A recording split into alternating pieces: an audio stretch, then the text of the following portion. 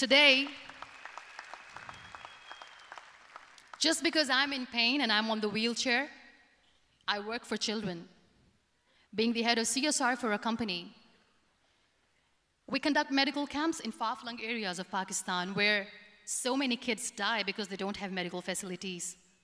And I personally believe just because they cannot afford to live doesn't mean we'll let them die.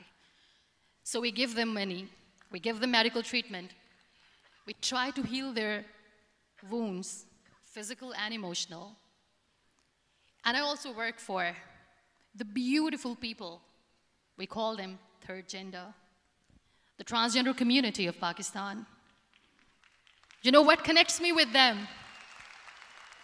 All my imperfections. When I go and I hug them, they never judge me. And this very good friend of mine, her name is Bijli. Bijli means electricity. She calls herself electricity. And I said, are you electricity? She says, no, I'm lightning. I'm as strong as lightning.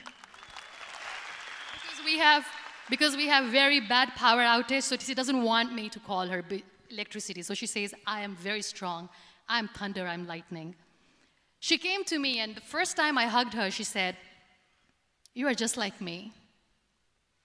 And I said, yes, I am like you. Because to people, we are so imperfect.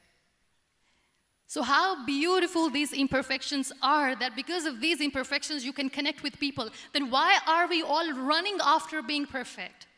What's the point? Every time I go in public, I always smile. It's always a big toothy smile on my face, and people ask me, don't you get tired of smiling all the time? What's the secret? I always say one thing, that I have stopped worrying about the things that I have lost, the people that I have lost. Things and people who were meant to be with me are with me. And sometimes, somebody's absence makes you a better person. Cherish their absence. It's always a blessing in disguise. I always say that people are so lucky they don't even realize. You must be thinking, okay, you're lucky in what sense? Well, the breath that you just took was a blessing. Embrace it. There are so many people in the world who are dreaming to live a life that you are living right now. You have no idea. Embrace each and every breath that you are taking. Celebrate your life. Live it. Don't die before your death. We all die.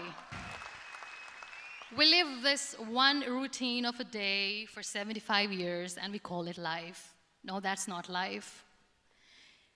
If you're still thinking why you have been sent here, if you're still juggling with the concept of why you are here, you haven't lived yet. You work hard, you make money, you do it for yourself. That's not life. You go out, you seek for people who need your help, you make their lives better. You become that sponge which can absorb all the negativity, and you become that person who can emit beautiful, positive vibes. And when you realize that you have changed someone's life, and because of you, this person didn't give up, that is the day when you live. We were talking about gratitude, why I smile all the time. I cry all night when nobody sees me, because I'm a human and I have to keep the balance. And I smile all day because I know that if I will smile, I can make people smile. That keeps me going.